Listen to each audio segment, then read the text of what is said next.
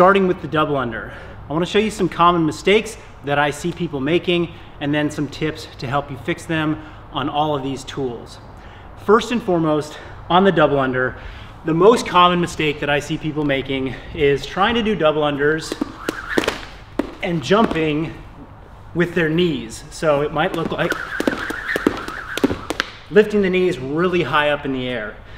To be proficient at double unders and to be efficient, you're gonna need to learn a skill of jumping through your ankles. I'm gonna show you what that looks like. And I'm gonna show you with something called the basic bounce. So, jumping through my ankles versus jumping through my knees.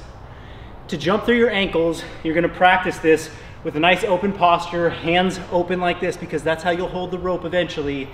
And you're just going to bounce through the balls of your feet very lightly. Learning the basic bounce is how you're going to master double unders only once you've mastered single unders. So take your time learning this skill with the single under.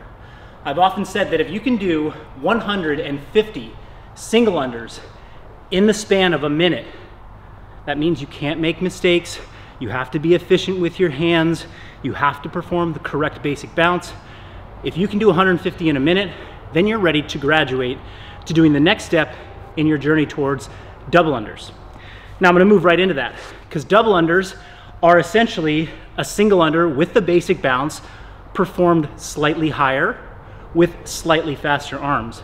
And the big disconnect I see is, how high do I have to really jump to get the rope to go twice underneath my feet?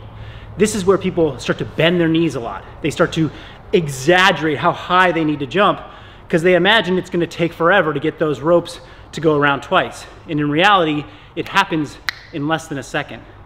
So the drill you're gonna learn is the basic bounce, but we're gonna call it now the penguin bounce, okay? This is the drill, I'll show you. I'm going to start doing my basic.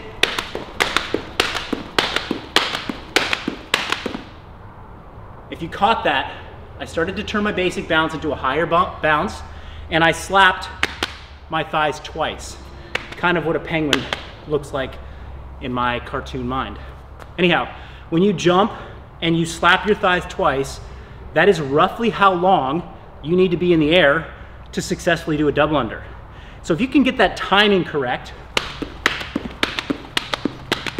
with your basic bounce mechanics and not reverting to your knee jump, then you are well on your way to having the technical foundation to do a double under correctly.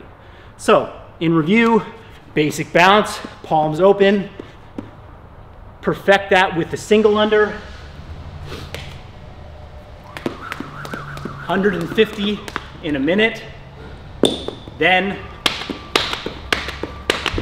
get your penguin bounce and learn that, and then you can pick up your rope and you can start trying your double unders again.